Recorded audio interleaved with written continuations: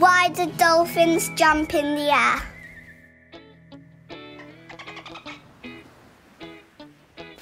There's lots of debate about why dolphins jump out of the water, but we know at least one of the things they do while they're up there.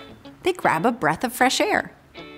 Like us, dolphins are mammals. That means even though they live in the sea, they need to breathe air to survive.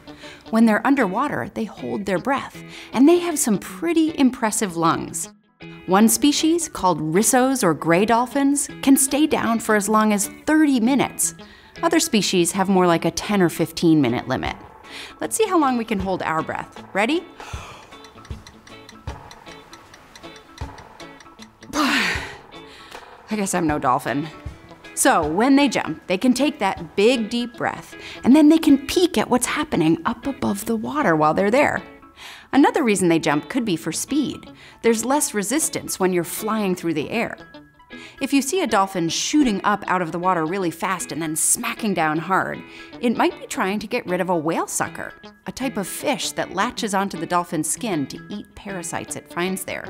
That does sound irritating. And if you're saying to yourself that if you were a dolphin, you'd leap out of the water just for the fun of it, you might be onto something. Though jumping does take a lot of energy, scientists think dolphins sometimes do it just because they like it.